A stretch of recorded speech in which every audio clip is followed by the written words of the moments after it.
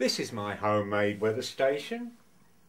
I didn't want a mass-produced plastic Far Eastern menu-driven device, so I've gone for a simple nuts and bolts approach. It measures wind speed by a conventional 3-cut anemometer, which is displayed on the meter. This is calibrated for the Beaufort scale, but you could, if you wish, use miles per hour or kilometres per hour. A small magnet on the shaft of the anemometer passes a reed switch, and the on-off pulses are counted and displayed as speed. To make this clear, I'll demonstrate. Here I have a shaft with 2 magnets. I'll put on 2 just to balance it up. And here we have a reed switch. And the action of spinning the one past the other causes the meter to display speed.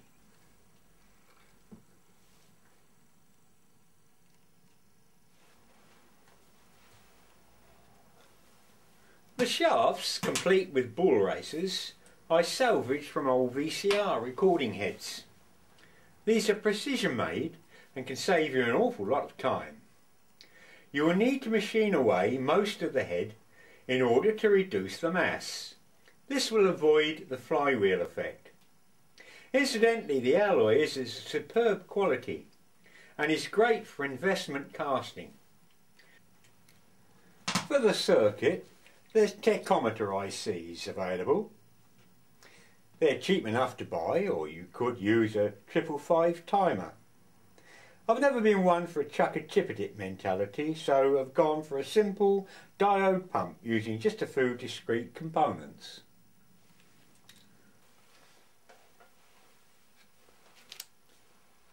The wind direction display works on the same principle as the anemometer, except in this case we have 8 LEDs and 1 magnet. And depending on where the arm of the wind vane is, this is displayed on the front panel. And it's in real time, of course.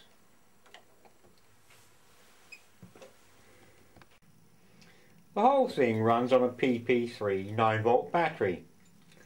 The current drain is very small, so the battery should last a considerable time. This is a worthwhile project. It's not difficult. Have a go. Any idiot can buy one. Here we have a simple circuit for the anemometer. Measurement consisting of about 10 components, none of which are particularly critical. It's a diode pump. A small magnet on the shaft of the anemometer passes a reed switch, and this reed switch, switching off and on, pumps up the diode pump and ramps up the charge on the holding capacitor. Effectively, the meter is across the capacitor and therefore represents the faster the reed switch is switched off and on, the higher the reading should go.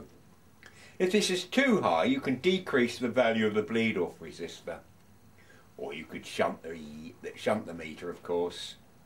If we find the reading is insufficient, you could add another magnet which would double the pulses to the diode pump.